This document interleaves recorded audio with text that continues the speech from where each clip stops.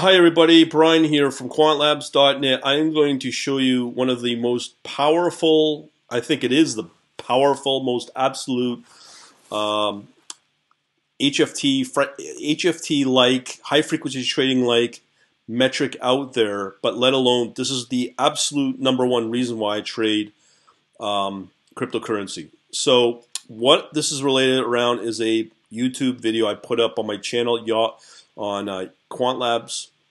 This one right here, it's called "Is this the closest to high frequency trading HFT with I don't know, but it's kind of gone bonkers. But hey, that's okay. Howdy everybody, Brian here from quantlabs.net. Yeah, okay, shut myself up. Okay, so is this the closest to high frequency trading HFT with a crypto trading bot? I've also put up some follow-up videos, but this is the absolute #1 thing you need to look out for. So this script I'm about to run, oops, that's one of my other bots. Oh well, you should get a sample of what it looks like. Let's see.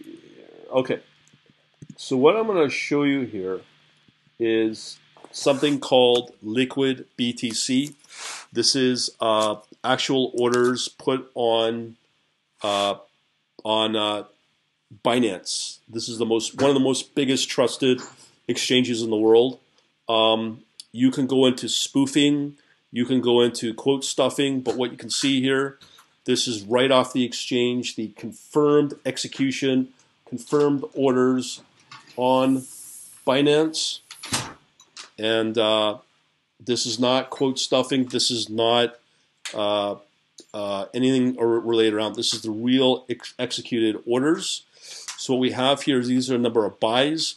These are the number of sells. So you can use this for direction, market direction on what's going on as a snapshot in the exchange live with real orders confirmed. Now, when it comes to other exchanges like CME,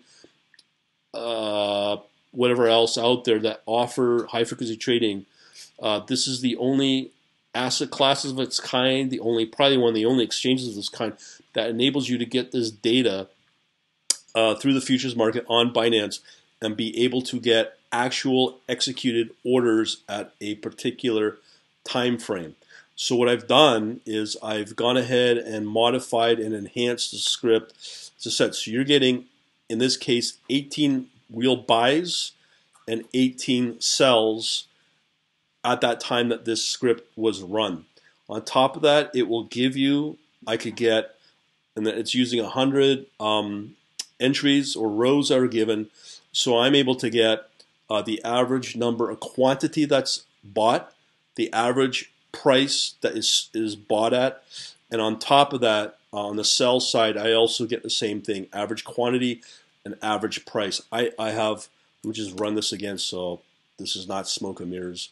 So I can use this to confirm in my bot what is going on in terms of what's really going on in the exchange. And as I said, this will factor out the bid and ask that most people will use and think that they're geniuses on. What you need to understand when it comes to buy and ask on an exchange, on a broker, forex, stock, whatever, those are not real quotes. Those are just that, quotes. So you can get algorithms, you can get humans, you can get automated whatever that will put in quotes and asking for the price or making out as if it's going to place an order. But those does not mean that they are actually confirmed executed orders. Okay, so they could be doing something called spoofing. They could be doing something called what's the other one? I can't remember. But they can do this to throw off any trading algorithm out there that's following the price, in my case, Bitcoin against USDT or Tether, and they would think that it's going to throw off my bot and the performance on what I watch, in this case, BTC against Tether. So because of that, I now have the way to get actual confirmed orders on the exchange instead of just stuff that's just quoted and that may not be actual confirmed orders. That will throw off your bot performance. because if it's going to take a trade, it could throw off the trade itself and lose money. Really, really critical. I guarantee you, a lot of people out there will use a third-party service or some other exchange thinking that they're okay. Unless they are able to get confirmed orders right off the exchange that's actually executed and liquidated on the exchange, anything else is trash. Because when I say that, that means that you're going to have participants in that exchange doing exactly what I just said, to be able to say, I'm putting a quote out there for buying X amount of quantity on Bitcoin or selling on the number of Bitcoin, but yet I don't put the order through, and that's going to throw off your market. Market makers do this. A lot of illicit market participants do this.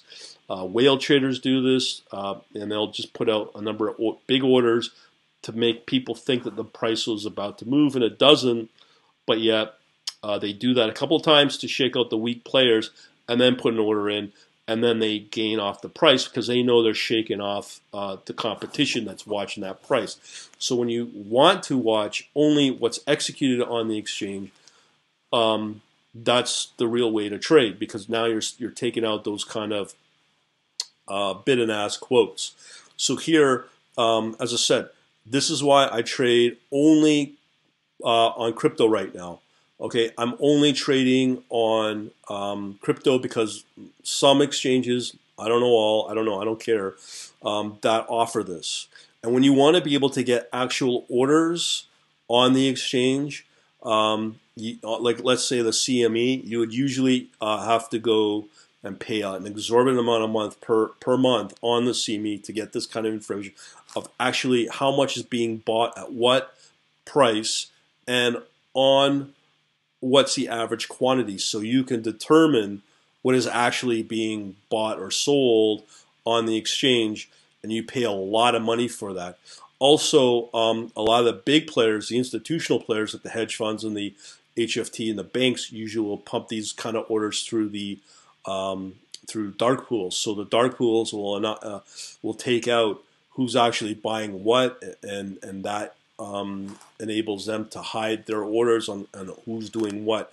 So with this type of scripting, I'm able to see if there's actual big orders in there, and I can see that here on the average, 0.89%. That's almost a full Bitcoin. So there are people selling off Bitcoin right now, or I could see that on the buy side as well and be able to see what's determining. But what really matters is the number of buys and the number of sells that will determine the price at that time. So let me just run this again. So really important to be able to distinguish that, to put yourself a cut above the other, we'll call them amateurs on this, because now I can then, before I take a trade, I want to know how much is being bought and sold on the exchange before I take the trade. And it's not spoofed, it's not fake, it's real.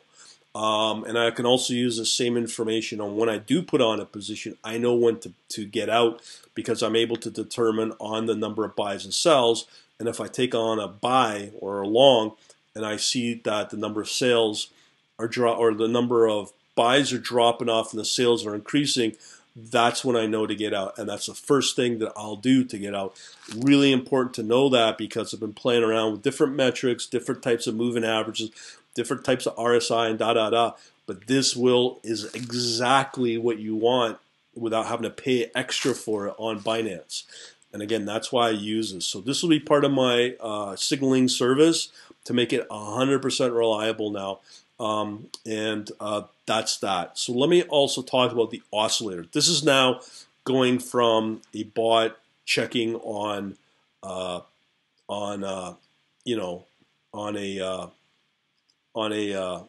basically on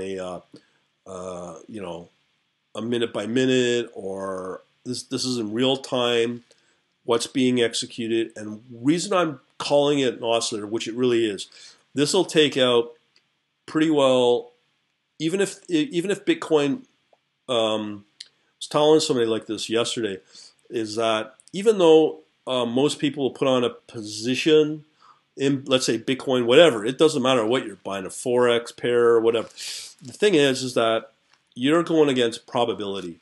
And from what I've been studying over the last 2 days, really, what's really important to factor in is you put on a position, you want to make sure it's going to go up, and this will help determine and confirm if the market is actually going up because you have an exorbitant amount of buys versus the sells. So that's one way to protect your trade. On top of that, usually most people hang on to a trade too long. And I've got now new metrics in place that I can use to show pretty well any form of weakness on a price on an open position. Okay, so that's really important. So most people will hang on to a trade, even though if the price and the position showing some sort of weakness, most people still hang on to that position, especially if you're human based, because they're just watching charts. They don't see this on the tick level, which this is. They will probably lose, and they'll not get the maximum profit they can get. So because you're looking out for the first sign of weakness on a price, you just get out of dodge on that. You close the position and you exit, because then people will say, well, what happens if the position goes up even further? That's true, but on your next trade, you're watching for that next leg up. Because you're doing this on a tick level, you can operate that way, and it doesn't matter what direction it is and other metrics that will impact you. You're only watching Bitcoin in this case. Now, I've talked about Bitcoin and other coins. I'll just say this: Bitcoin's the biggest. It's the most traded on Binance. It's, I think, on average about 3 billion a day. Pretty hard to manipulate, and you really can't manipulate what you put an actual real order on. Now that I can see it, now that I can choose to see if I want to trade it. So that's really important to know that. I've also looked at other coins like Ethereum. I've looked at other coins like Bitcoin Cash is now doing well, and other coins like Tezos, which has done quite well, Chainlink, and Litecoin. So the big four that I've traditionally watched is Bitcoin, Bitcoin Cash, Litecoin, and Ethereum because of their volume. But now what's been happening when the markets have gone flat among those four, you get two other coins that can sometimes be bigger trades by volume over a 24-hour period, bigger than Bitcoin, Bitcoin Cash, Litecoin as well. So those two coins, Tezos and Chainlink, are going to be important to watch moving forward and have been. But you also have to be on the lookout for other coins that are coming about in the near term, in a couple of months, that will start to outperform the big four. And then over time, I'm sure, and I've seen it many times with other coins, that Tezos and Chainlink may drop off in volume, and those other smaller altcoins will come in to replace those coins. So I'm able to watch those. But right now, I'm just building this oscillator only for Bitcoin because, I mean, let's face it, Bitcoin's the big kahuna in all this, and that's what I watch. So this is an oscillator. Right now, I'm only interested in watching on Binance, only on Bitcoin. I might build a second one for Ethereum because those are consistently the big ones. And I only say that because doing this type of trading and doing this type of watching on Binance, they do limit you on the number of requests you can put out. They're very, very generous on it, but you don't want to kind of overstep those boundaries when you're watching other coins. So for now, for sure, I'm going to do this with Bitcoin.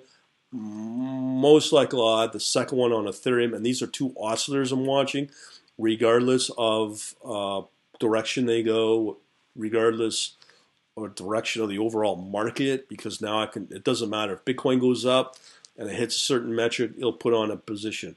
If it does well, and it starts to show signs of weakness after that position, as I said, it gets out. So I'm hoping that this will be hopefully a lot more profitable, but only trading on Bitcoin and Ethereum. The other reason why I like trading right now on Bitcoin is because with Bitcoin, you can still trade in the spot market with 0.001 Bitcoin as a minimum quantity. It used to be 0.01.